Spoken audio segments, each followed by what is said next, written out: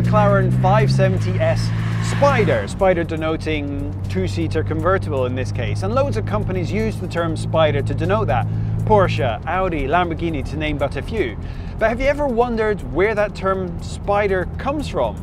Well, like a lot of things in automotive circles, it comes from an era well before the car. In the early days of automotive design, companies would build a rolling chassis and you would take that to a coach builder who would actually build the bodywork around it and create the car that you wanted.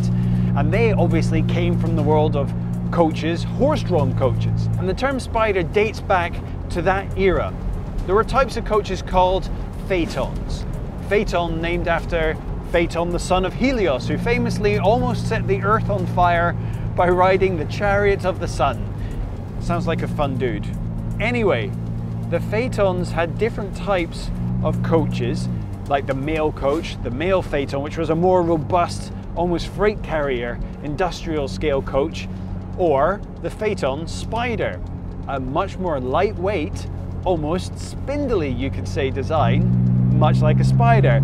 It was high, it was light, with large spoked wheels. Spyder was a term that went well with that, and it just stuck. And somehow, in the automotive world, when they started making sporty little cars, the term Spyder got carried over. Now, whether you should spell Spyder with an I or with a Y, there's no real hard and fast rule. Ferrari uses I now, but used to use a Y.